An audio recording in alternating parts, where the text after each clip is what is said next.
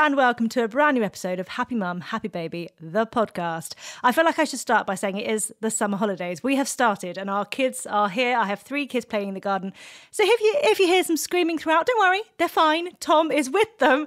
I figured that of all the podcasts, this is one that's fine for kids to be somewhere in the background. But on to today's guest.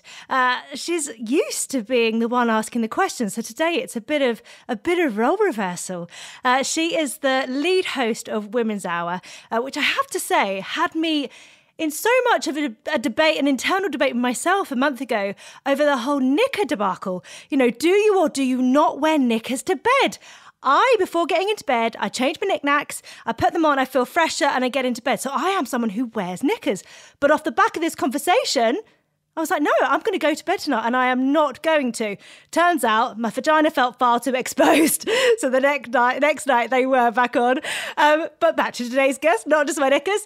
She is also the presenter of Newsnight, author of Period is About Bloody Time and mother of 1. It's Emma Barnett. Hello. Hello. And I have got knickers on right now. I promise you.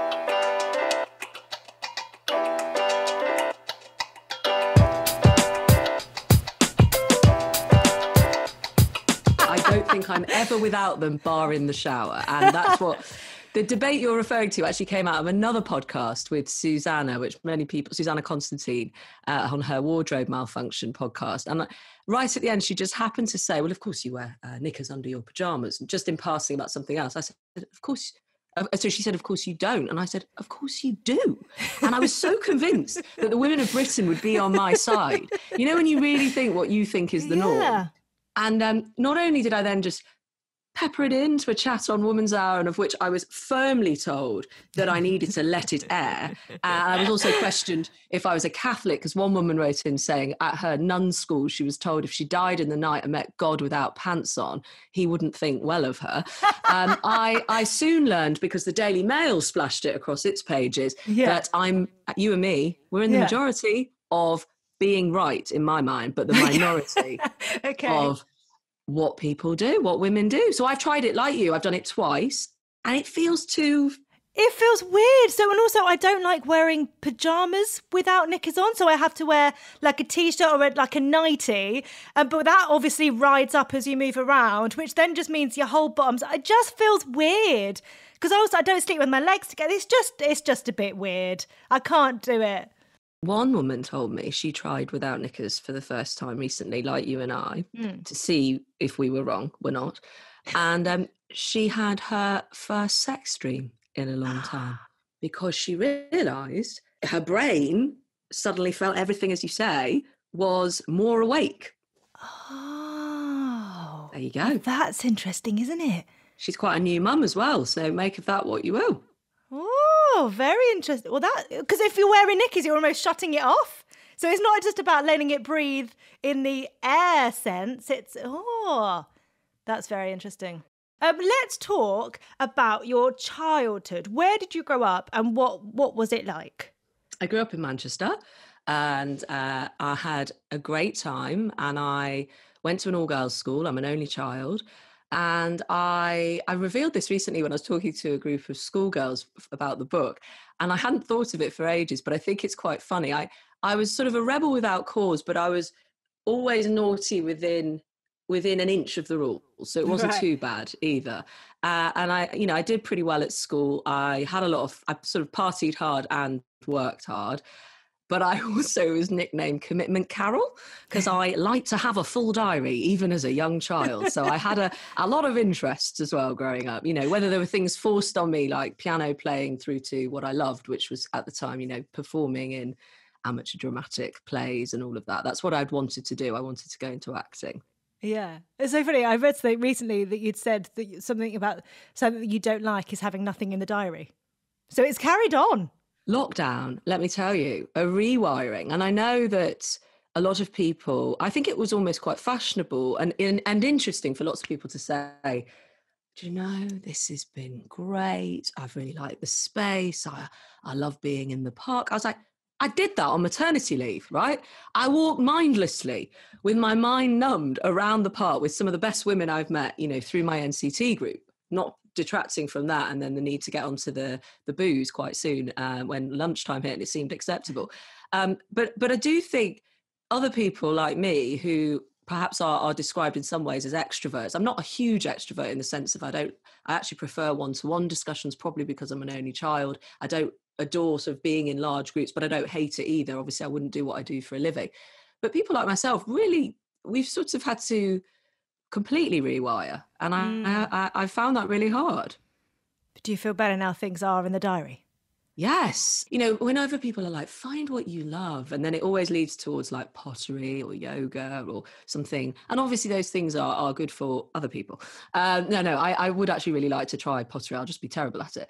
I think my energy is from having a meal with someone, is talking to somebody. You know, I know I do that for a living, but I do it in a very structured way. I've always got a set time and I've got to get through certain questions. And while you can enjoy that, it's not how it is when you are in real life. Well, and also what you do for work, you research a hell of a lot before going into any conversation. So although what someone gives you might be surprising, you know the general gist of how that conversation's going to go or how you think it's going to go. Whereas actually meeting your friend, you've got no idea where that conversation's going to go or what, you know, news and gossip they're going to reveal. So there is a spontaneity that comes with those sort of friendships or those sort of conversations that doesn't necessarily come on air. Yes, and I think when you are a parent, actually, you really need those timeouts with your friends. You do really need, you know, we're terrible, I think, a lot of people, a lot of women, at putting those things in the diary. Often, I don't know about you, but I find myself saying to my husband, you must go out, you know, you must go and do this. And I'll think of something for him to do, where he can go, and even who he can see. And we're in the tired years, and I know, you know, we have one, and you have a whole army. But these are the years where I think it's the rule of three, isn't it? You can only do two of the three at one time. You can do the family thing and work, but not socialising necessarily. Like one has to go. And because I work, I hate the idea that I have to lose that social bit, but it is the thing that has to go a lot of the time because you're so tired. But yes, I'm quite regularly organising his diary as well because I like him to have a few commitments. Well, you two met quite young, didn't you? Were you 20 when you met? I was 20, he was 21 at university. And it was one of those moments I had been told and I never believed. And I know I was very young to say I never believed, but I didn't believe when people said, you know, you just know when you know. And I bloody did. And I thought, oh, God, we've met so early. You know, I still wanted to play around, play the field, meet other people. You know, I thought there was quite a few years left of that. And in a way, though, it was huge fortune because that job was done. And I rang my best friend from home, from Manchester, that first date in London. And I said, I'm going to marry him. And she was like, what? I mean, he didn't feel that, by the way, but I knew. But you worked on it. You worked around. Like, because me and Tom got together we met at 13. We dated a bit. We got back together at 18. And I think there's that thing for us of whenever you talk about a future with kids, it always seems so far away. So even though it's not something that you're going to tackle right now, whereas I feel like if you get together with someone in your late 20s or 30s, that is a conversation that you probably have a lot sooner. Was the future and what you hoped it would look like, was it something that you talked about pretty early on? I'm sure we did, but in quite a childlike way, in the sense of, so it was never a question, do we want children? It was always, yes, that will be part of our future, we hope. I was always very hesitant about not wanting children, but my ability to have them, which is actually really sad. So I'm an only child, not by design. You know, I don't want to talk too much for my mother and her experience because, you know, I always protect other people's privacy, but she did struggle and she had issues. So I grew up knowing not everybody could have siblings and not everybody could have the number of children that they might like. I definitely ingested that as a child, not in a very negative way. I wasn't, people, if you say you're an only child, people always go, if you are listening to this and you're an only child, you'll know the face. They go, how was that? And you go, hopefully, yeah, fine. I didn't know any different. And hopefully if you've got parents and a school structure around you, you'll have lots of friends and it's okay. it's only sad, it seems, for lots of other people. So I grew up with that, but also, which in part inspired the book, I was very unwell with periods from the age of 10.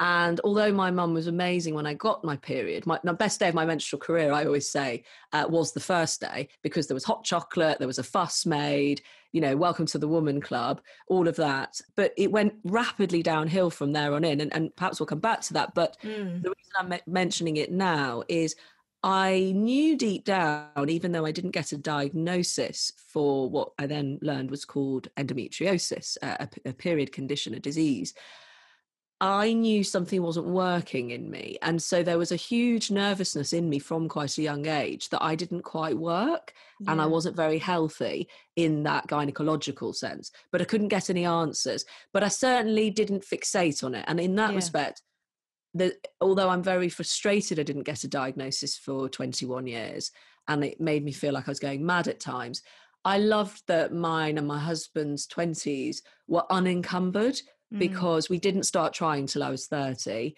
And that meant, even though at times I was a bit ill, I was on the pill, which actually masks the condition.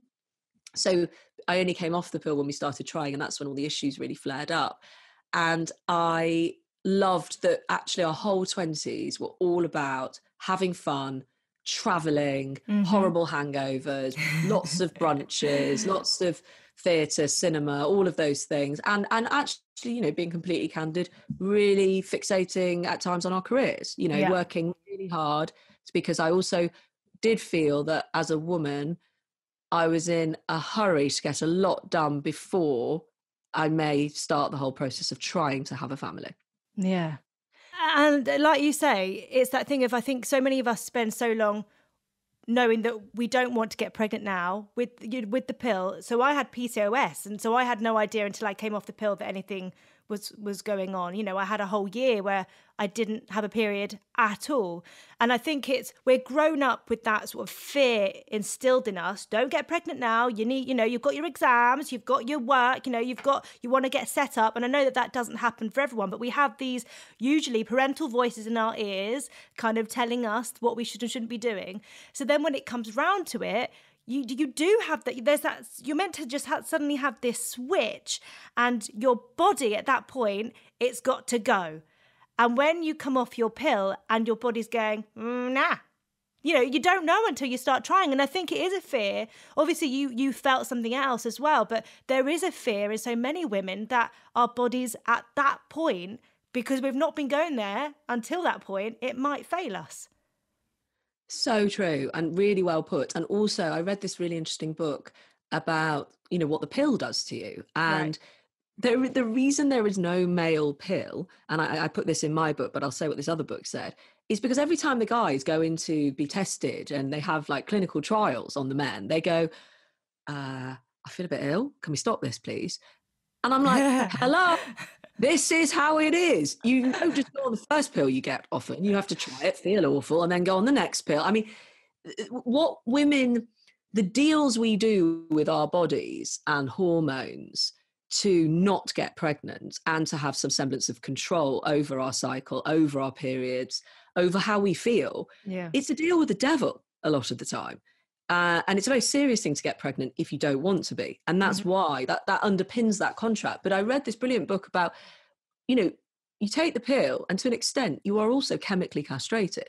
Your personality can go behind a glaze. And yes, you can still be yourself. But I used to feel, even on the pill that did end up agreeing with me, I was on Femidine for about 10 years. It never agreed, for instance, with me when I was drunk. I had been a lovely drunk, even if I say so myself. And I then became quite a terrible drunk, as in I'd get drunk and still be fine. Yeah. But I was quite horrible to those around me when it reached a certain point. Now, maybe you could say I was drinking too much, but these were the uni years, my early journalism years, boozy lunch. Yeah. I then later read you shouldn't be drinking a lot on that pill. Really? Yeah. So, there are deals that we do, and I like now not being behind the fog. I'm on nothing at the moment. I'm actually very unwell again, but that's a whole other story with my condition, because it comes back and flares.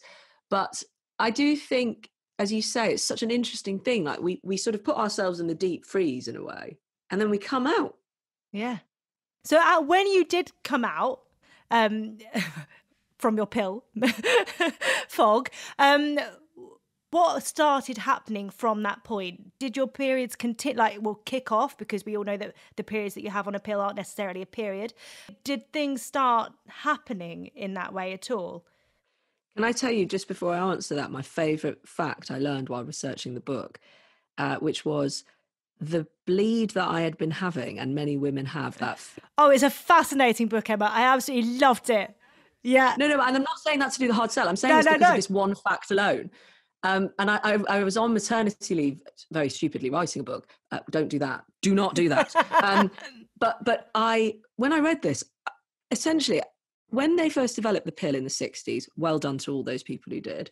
Despite what I've just said, I am very grateful.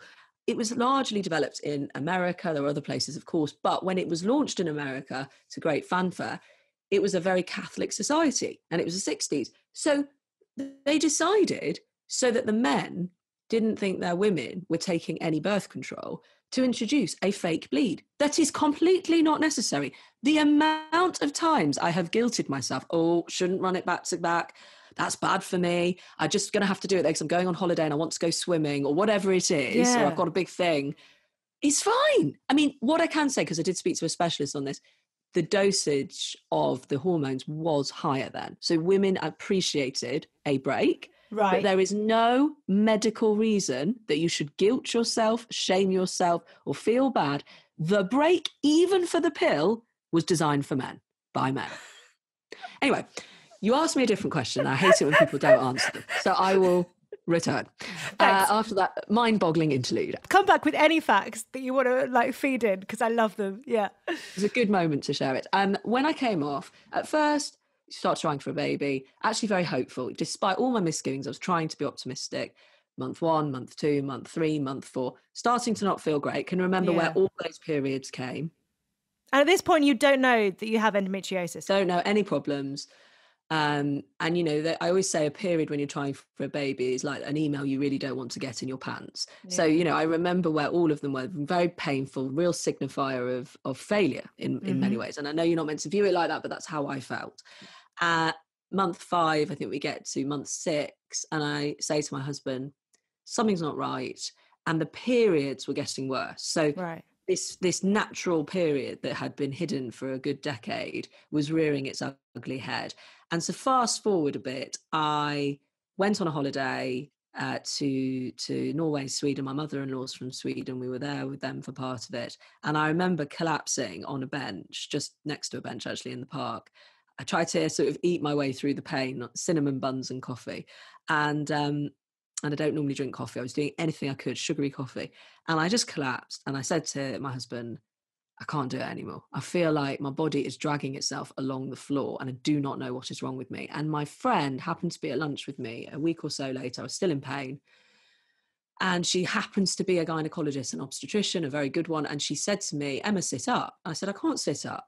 It's my period. She went, what do you mean you can't sit up? I mean, I didn't look quite like a Roman emperor, but, I was sort of leaning to one side. And she said, you've got to sit up. I said, I can't sit up and I cannot walk at your pace at the moment. And so I became, at 31 or whatever, this hobbling old lady every time I had my period and for the 10 days up to it. And she said, I think you've got endometriosis. And she was the first person to say the word. I didn't know how to spell it. I didn't know what it meant, to my huge shame. I'd been a women's editor at a national newspaper. I'd heard of it a little. Didn't know anything about it. I go home, I go online, and it is like a light has gone on because I fit so many of the symptoms. And they're quite hard symptoms to describe. There's been lots of studies to say it's very hard to describe pain. And women often don't even go to the doctors when it's to do with gynecological pain, because we sort of just think women and pain go together like bread and butter. And that is something I really want to get rid of as a concept for us.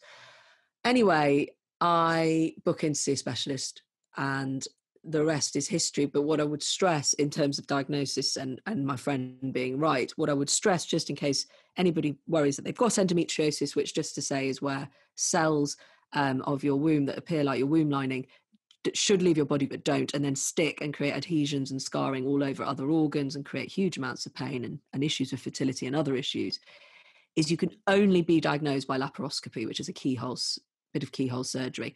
I often think it's very difficult when I meet women, and lots of women come and talk to me now, which I really like, and please do continue to do so, not just with endo, with all sorts of issues, but if they come up to me about endometriosis, oh yeah, I think I've got it. You only know if you have this procedure. And I just really want to stress that, because it's a big distinction. And sadly, because there's been such a lack of research into a condition that affects 1 in 10 women at least, the same number as type 2 diabetes, such a paltry amount of funding has gone towards it. Sadly, we don't have a finger prick test for it or anything like that. Sadly, it has to be incredibly invasive. But that is my public health side of messaging that I just always think is really important. And that's how I got diagnosed. Well, how did it feel going into that operation, knowing that hopefully on the other side, did you want an answer? Did you want it to be endometriosis just so you had a firm idea of what it was? Because otherwise, on the one hand, you know what you're facing, which is great. And because otherwise you come out and you've got no idea why you're feeling this pain. You want the problem, but you don't want the problem. Yeah. Is how you feel. Not only are you being told you've had it, you're being told you've been treated at the same time. So it's quite a lot to take. It was all over my bowel, and that part of the surgery is quite frightening, because obviously if they perforate your bowel, you're going to have a load of other problems. Where my luck came in was, if I can put it like that, and I know it's luck, is it wasn't in my fertility organs. So it hadn't spread into my fallopian tubes, it hadn't spread. And so IVF then came into view as our way of getting pregnant. And that was really hard, because I had to be told off into having it, which is often how I respond to things. Because also for lots of women, that first 6 months after having that operation, they're told they are the most fertile because everything's sort of cleared, if you like. So within that window, did you know that just wasn't an option for you? We did the 6 months. What I would say about that is even that advice has been called into question, because not enough data has been gathered on it. I was told exactly that. So off we went. Here we go. I mean, the last thing you feel like after your tummy's been blown up and lasered is going home and having lots of sex. However, I'm a dutiful person to the cause, and we tried our very, very best, and it was heartbreaking that it didn't work, because then I knew I was in a different saloon. And I don't think we talk a lot about what it's like to have to accept to have IVF. There's a whole other bit which I'm also very passionate about, that I'm starting to talk about now, about what it's like to work while you have IVF, because we don't really talk about that. But I did feel like it was a failure. But this amazing woman, this amazing doctor, this very cool woman with a grey ponytail, a lovely attitude, my sort of woman, I'm sure your sort of woman, said to me, oh, for God's sake, Emma, just try it. You've been trying for 2.5 years. It hasn't worked. And do you know what? At the very best, you won't have a period for 2 months. And it was that last sentence, I kid you not, that saw me sign on the dotted line straight away. And my husband's standing there going, do we not need to have a little conflab about this? I was like, no, I will take 2 months of hormones, not really knowing, of course, what that entailed, but I will take that over 2 more periods if I can get out of having them. That's how bad they were. Now I know you are one of the strongest people walking around if you're still managing to be a friend, be a wife, be a mother, have a job, and have your insides churning you up like a bulldozer. How did it feel going into IVF? No, once you said, we're here, this is what we're going to do, once the lovely lady with the grey ponytail had managed to bend your arm and, convince you that this is the right way because of the 2 months of period, how did it feel going into that process, and what did it entail? Because for you, a massive thing was that you had to be on the road. Not many people can say, I'm going to take this chunk of time and I'm going to dedicate it. I'm going to, you were moving around and having to make it portable. Yes. So I remember she just looked at me over her glasses and said, you're not going to be doing anything stressful over the next couple of months, are you? And I looked at her, nah. My husband was like, you've got a general election to cover. And I was like, yes, I do, but we're going to make that work. And we did. There were some times where your brain, quite a few times, your brain is not how it normally is. And because at the time, my program on 5 Live, it was the morning program, it was 3 hours. It was a very high octane, grueling job. 1 minute you literally are interviewing the Prime Minister, through to the next minute, covering breaking news or talking to someone who's stuck in a kitchen and you need to help them get them out and unlock them. Hello, Chrissy, if you're listening. But, you know, and we did it through a butter knife, I believe, and an ice cream thing. That's a whole other chat. But there was a joiner called Dave who helped. But my point was, anything can happen when you're doing that sort of program, but you have to be on. And so when my brain was odd, and I'm not sure if I've talked about this before, but I reckon some people who've been pregnant can perhaps relate. Maybe you can. I used to write stuff down all the time to keep myself ahead, just to keep trains of thought.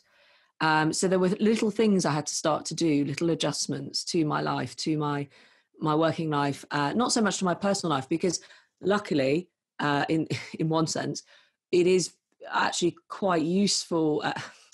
It's counterintuitive, but I didn't have anyone to look after. So I could just look after myself. So I could come home, I could sleep.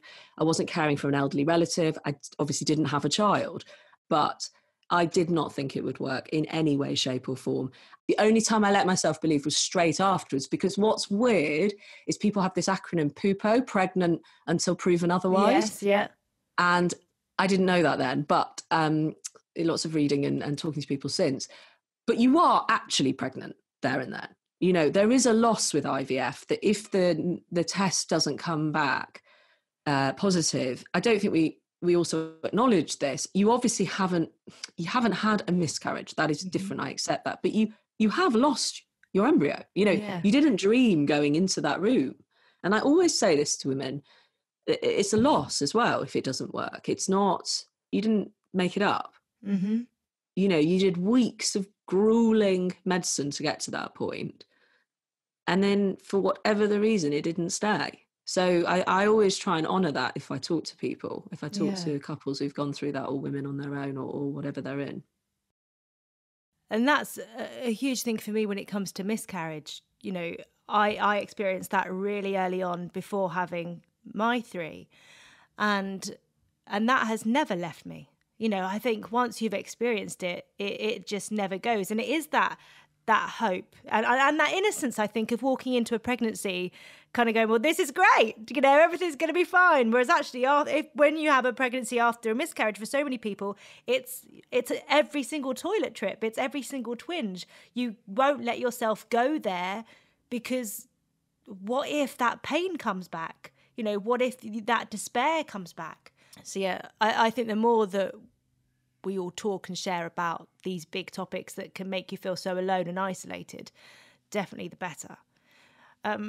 What were those 2 weeks like from the transfer to did you take a test? Is that how you found out? Yes. So I don't really remember those 2 weeks. I think Commitment Carol came in and booked every day up. Yeah. Yeah, the alter ego. And my husband remained completely hopeful, completely optimistic, not sort of weirdly so, but he really thought this could work. He's an odds man. He loves his data. And he was like, the odds aren't amazing. He also likes to gamble sometimes. But they're not bad as well. And I went and did the test on a Saturday morning at 5 o'clock in the morning. And again, because I like to question everything, I looked at this and was like, why is the test lying to me? As if it was somebody I was interviewing. And I was like, hang on, I think that says it's positive. And I took a picture of it and I sent it to the good friend who had, you know, tried to offer a diagnosis about what was going on with me. And I said, is this what's going on here? And she wrote back, you're pregnant. And, you know, it was the best thing in the world. It really was. It really was. Did you run in and tell your husband at that point? He was sat on the top step outside the loo, and he was like, I can hear you texting. Is there any way you could tell me what's happened? I know you like breaking news to other people, but it'd be quite nice to be in the loop or something like that. And I was like, I think it's happened. And, you know, we just had a massive hug on the floor. And we did actually tell our parents, both sets of parents, because even though you're not meant to, I just thought, well, something's finally happened. And even if I can't keep it or whatever, I've responded to some treatment in a good way. and a very weird feeling. And I know like people can say these things afterwards, but we did have a couple of scares, you know, had some bleeds. And I mean, one was not hilarious, one was awful, but it was hilarious because I had to go and do a photo shoot and an interview after being admitted to stay overnight and prep on the budget for the next day. And luckily the hospital was opposite the BBC studio in Westminster. And I went out, I said, I'm just popping out. Had all my hair done, my makeup done, came back after this interview with the Times about a new job. And this woman went, well, you look way nicer than you did when you came in before. And I like very naughtily gone and done this thing.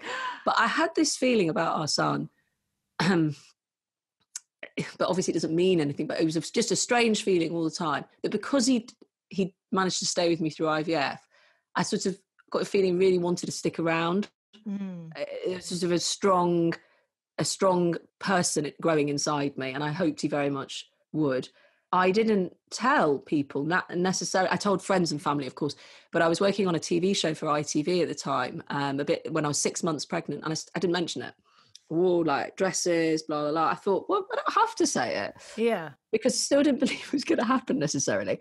Anyway, the sound woman just said to me, are we going to talk about this? Because obviously like the mic person has to go up your dress. Yeah. And I went, about what? And she was like, that you've got a baby!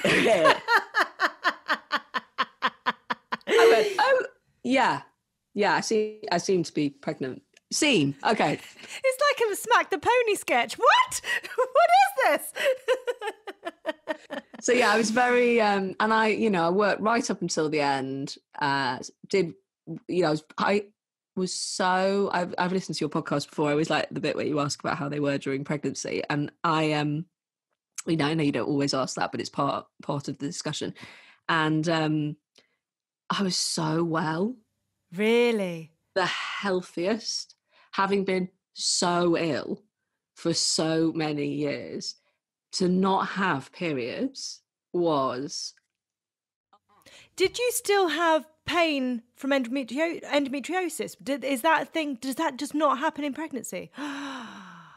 Which is why it's a horrible thing, but you are told when you have endo, yeah, try and get pregnant. They used to say that a lot because of that. But obviously, sod's law, it's a disease that stops you getting pregnant. Yeah. Yeah. So you're like, oh, thanks, doctor. I'm trying here. Or maybe you're 18, as some women are, and told to go and get pregnant. I don't want one yet. So, it's not an advice I believe that is given anymore. If you have received that advice, you need to tell your doctor to update. But for me, my experience was I was so healthy. So I wanted to go out and conquer the world. I did anything I wanted. I did all sorts, socially and work. And I loved it. I absolutely loved it. And it was just joyous being pregnant. I'm not surprised, being free of that pain as well for that period of time. No periods, free from the pain, growing a human, and how did you feel about your body during that time? Loved it. I mean, sorry, of course I had aches and pains. And back to our very initial chat, I started for the first time wearing even more underwear in bed because I had to wear the... I did wonder whether we were going to go back to knickers. Okay. Of course. But the wireless bras, as your boobs get bigger, and obviously sleep was uncomfortable. I'm not, ignoring those things, but they are a walk in the park compared to endometriosis. They really are. How did you feel going, getting further towards the due date? Did you feel, reality was starting to sink in about what was about to happen? You went for you had a C-section, didn't you? I did have a C-section. So yeah, basically everything was great until the C-section. Where, then I was given a baby and my stomach had been cut open. So as in very, very standard me, and anyone who knows me, but it's also a trait amongst journalists. Very lastminute.com. Don't confront reality or read a brief until you very much have to. I signed my book deal on my tummy, essentially being wheeled into the C-section, and posted it in the hospital postbox. So I was like, yeah, still doing that, still doing this, and it was like, and this is actually, it is really important to talk about this. It was like going from being on the motorway to not moving at all. My life, the change. Right. Yeah. And it is, it is brutal, that change. Obviously becoming a parent is a huge learning curve in so many different ways. But physically, I took a while to get over the C-section. Some people have said because I'd not long ago, had a bit of other stomach surgery, perhaps was more compounded. Right. Breastfeeding, I mean, what is that? Like, it's so hard. But I was convinced to try and do it, actually, again, because I didn't want periods. Right. That was, I did manage to, in the end, master that. But because of the C-section, I found him hard to hold. Well, that's the thing, is there's so many factors that get in the way. And obviously they are trying to learn at the same time. But, it's just so many factors. And I had told myself that breastfeeding was definitely what I wanted to do. And, when it takes an hour and a half to feed them, and then they've got to be up an hour and a half later to feed again, and the way it affects sleep, it's not easy for many people. And I got to 3 months in, and I thought I told myself 6 months or when he had teeth, because to me, I didn't want to be bit on the nip. But then when I got to 3 months and suddenly things fell into place, I feel like I'd done all that work. So I didn't want to just let it go. And actually, only my third child seemed to really like biting my nipple. Other than that, they were, yeah. But it's a journey within itself that, I think the actual practicalities of breastfeeding, like when you've got a C-section scar, and how do you place that? How do you place your baby on that? And, I think the practicalities of it are something that we maybe don't talk about as much as we should. It seems that the only chat about breastfeeding really is whether you do it or not. Yeah, no, I had to have, I don't know if you've seen them, those kind of candy stripe cushions. It looked like I was selling candy, this cushion that went across me. And yes, it did have a pocket on the front of it. And I would keep treats and snacks in there, lip balm, always dehydrated. Yeah. And that would be what I would put him on. And then I'd put my feet on a little suitcase or a little stool. So I was like, that was at a better level. I mean, it was a whole procedure at first. Well, it's a massive gear change. And you spend so much of your life focusing on your career, and then all of a sudden there's so much of a shift. You go from a place of being in control of your life and knowing what's going on to suddenly knowing absolutely nothing. And I feel like you can read all the books in the world, but until your baby is in your arms, that's when the journey starts, because they've not read a book. Every book is different. Every parent is different. And you go on this journey of kind of, I don't know what I'm doing, and making it up, trying to take on all the advice that you hear, even though it's conflicting. And it's overwhelming, to say the least. You completely lose yourself.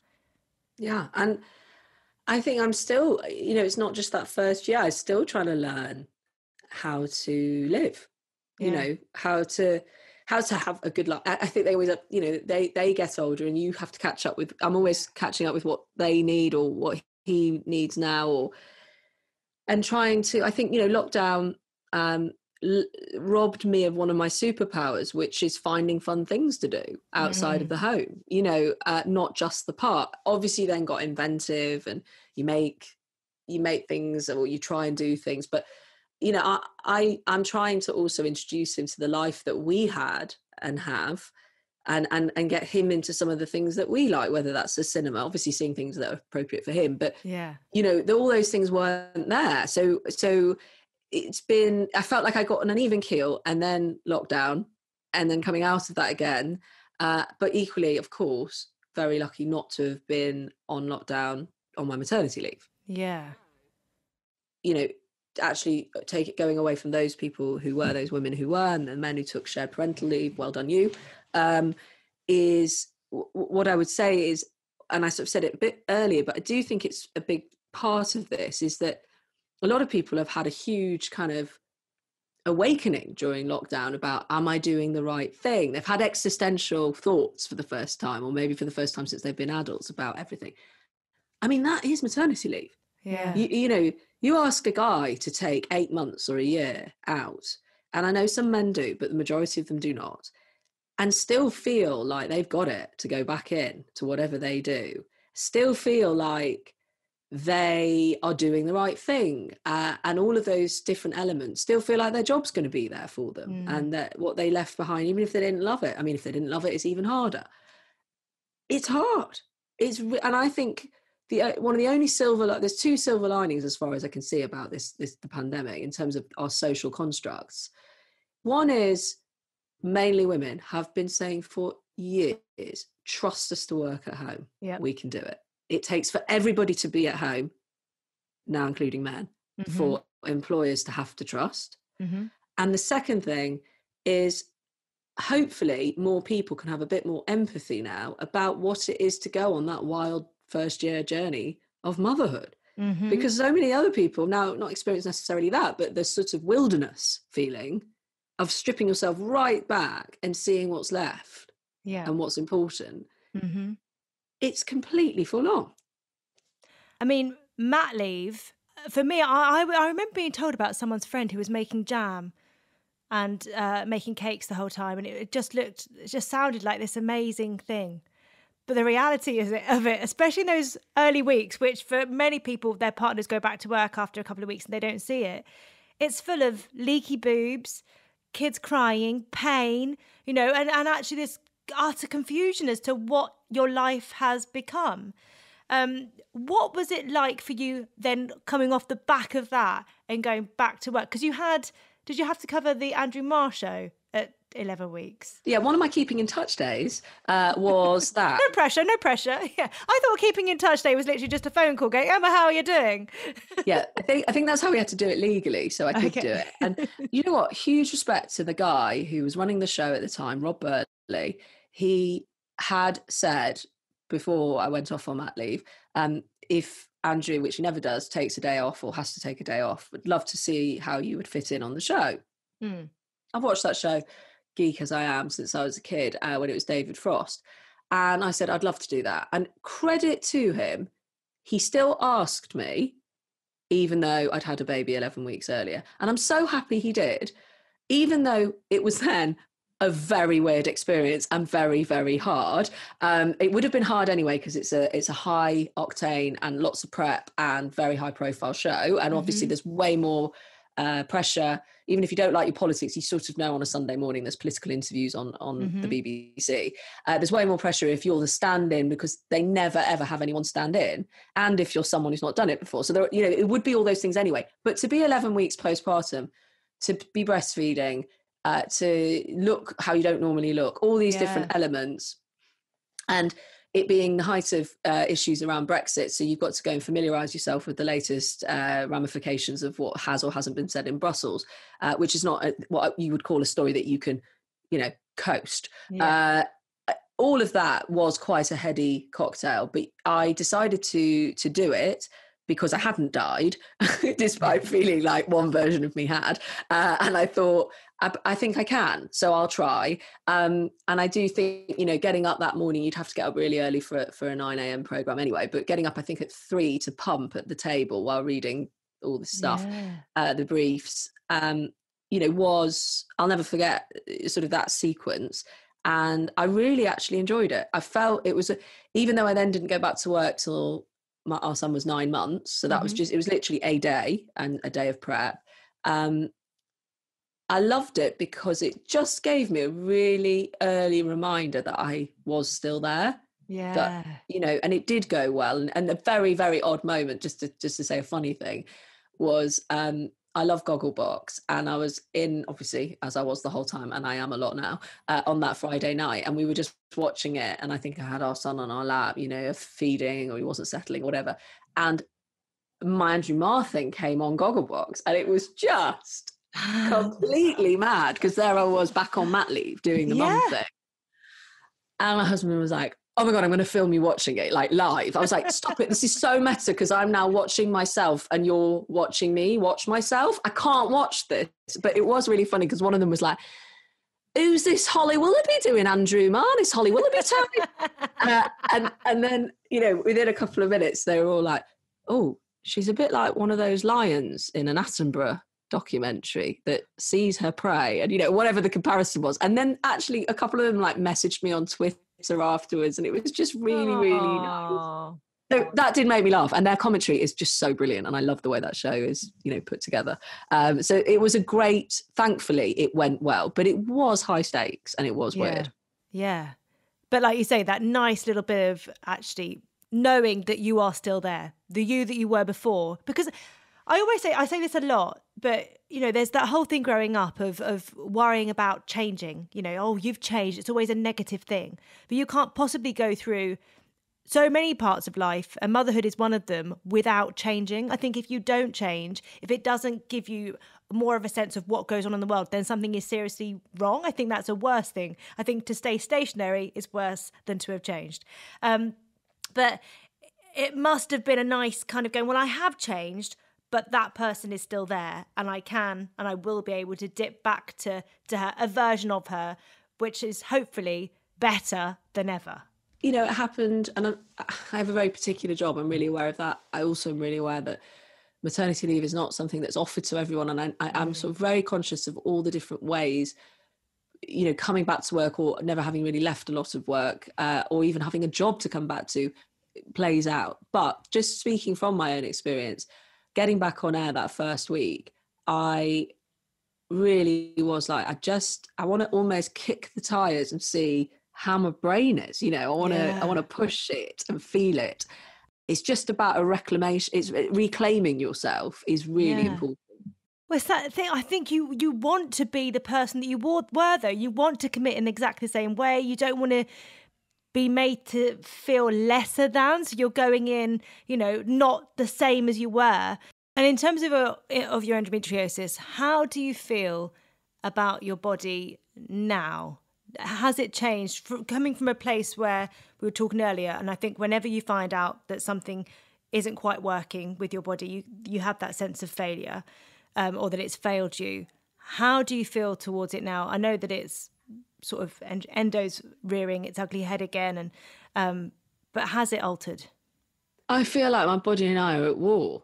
There's a much better quote, and I'm going to attribute it and borrow it.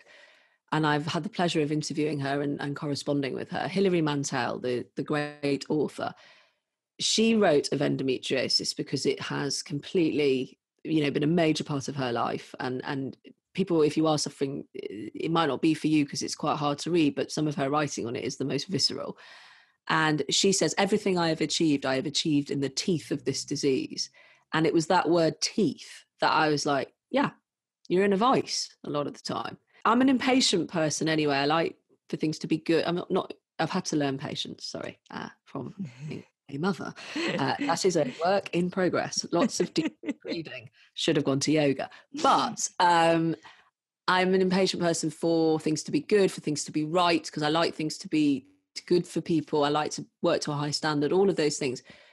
Endometriosis can make you even more impatient because you just want it to pass. You just want to get to a peaceful island for a bit. So how do I feel towards my body? I feel incredibly frustrated. And I'm trying to help it. Yeah. I'm exploring diet at the moment. I've just started the low FODMAP, which is very restrictive. I'm seeing a little bit of the results. It's probably too soon to say, which means one of my great loves in life, anyone who's ever listened to me will know, tea is so important to me. And the first cup of tea, I have a very strong, I'm a northerner, I need a strong brew. And now I can't have milk. So, I'm having a weak black tea, which is not quite cutting it. I really hope perhaps I can return to that. The diet, which, by the way, you must only take under medical advice. Sorry, the BBC is so ingrained in me, the public service broadcaster. But it's about reintroducing things at some point. So I hope I can. I'm trying to now take my health quite seriously. Yeah. And do you reckon that's also part of being a mum? Suddenly that other responsibility is there. And so looking after you, although we don't give ourselves enough time at all, you realise that you want to be the best you physically so that you can have that time with your son. It's such a good point. And I don't want to say things like I've already said, which is mummy needs to lie down or I've got a poorly tummy, because they often copy you, they'll say, oh, I've got a poorly tummy. And you're like, no, you've not. Shush. But obviously if you do, please tell me. So yes, there is that. I've got another responsibility and reason to try and live better and do better with it. Is motherhood what you thought it would be? In some ways, yes, because I just wanted to give someone a lot of kisses who was really cute.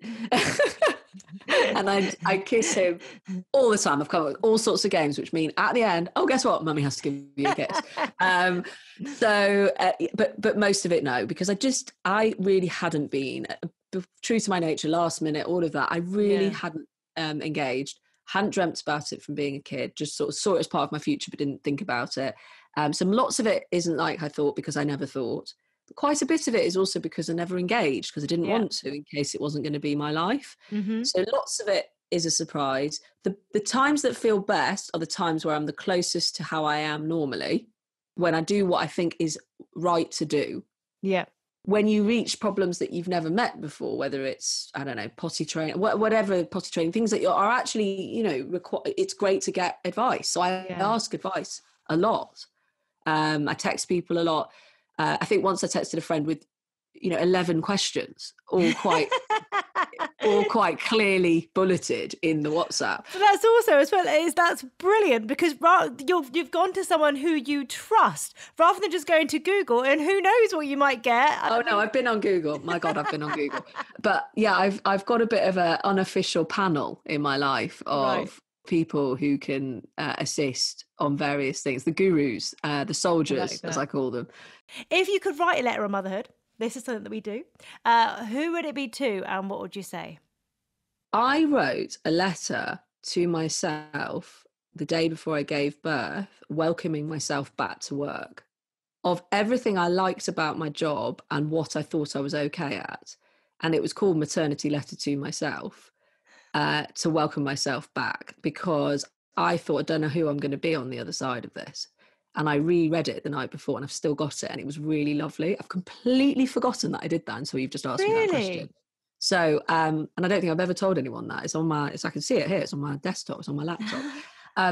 So I probably would, in some selfish way, write something to myself. But I might write something to my niece. I might write something to her. She's very young. She's only 8. But I'd quite like to send something to a younger woman. Yeah. And I would quite like to tell them that it would be good to know a bit more about your body and your health earlier than when you're ready to try.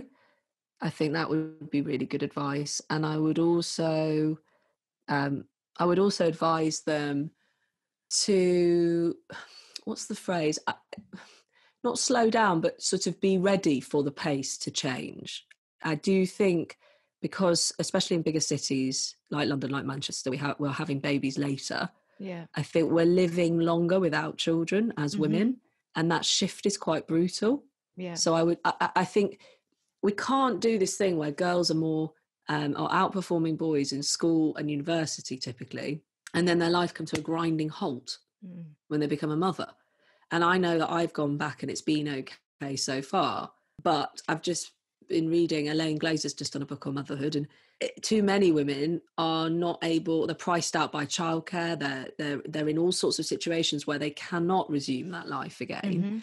And I would try and equip her with some of the advice and lessons around that sort of topic as well, because I think some sense of self has to be retained, and how one can do that is very, very important. But you can always, it's not just through your work, it's through yourself. So I was woefully ill-equipped for the psychological side of it, and I would try to write something that made a bit more sense than what I've just said to you. Well, I think when it comes to the psychological aspect of it, I think, because there's definitely that thing that you always hear, why did no one tell me it would be like this? But I think until you're in it, it's ineffable. You can't describe it. Yeah. Yeah. I think I would just do that. I think that slowing down bit also won't make sense, but I might try to write it. Yeah. Well, it might be that one of those things that when she's in it, she reads it and she's like, yes, actually, I totally get that now, you know. Emma, we finished the podcast, we've come to that point, with you finishing 3 sentences. So the first one is, being a mum means... lots and lots of kisses all over my son's face, ear, tummy, knees, anywhere I can grab him and he'll let me. Since having children, I try and do yogic breathing and become a more patient person and really value a full night's sleep. And I'm happy when? I'm happy when my boys, my team, the two men I spend my whole life with, are laughing. And I'm laughing too. I love that. Emma, thank you so much. It's been such a lovely chat. And I actually listened to the audio copy of your book. So I treated myself to that. And it was so good. It felt, I literally chuckled throughout and made notes. And it was such a joy to listen to. So good luck with the paperback's out now. Honestly, if you listen to it, if you read it, for me, it was just a massive eye-opener on something that we definitely do not talk about enough. Thank you. Yeah, I mean, I think, podcasts have played a huge part in this, and you've unlocked a really important conversation. But I definitely felt when I was starting to look into periods that women had never spoken about them to many people or at all. And there was this shy hunger. And I think with our discussion today, there are sort of lens into women's lives that lead to lots of other conversations. Yeah. And there are sort of part of us that if I do my job properly, and if lots of other people doing lots of other things to do with this space do it properly, they should become utterly unremarkable. And we should be able to laugh about them as well as cry about them. So Thank you very much for listening and for your feedback. Thank you very much. Thank you. Please go and continue to wearing your pants, okay? I will. Fresh ones, but still pants.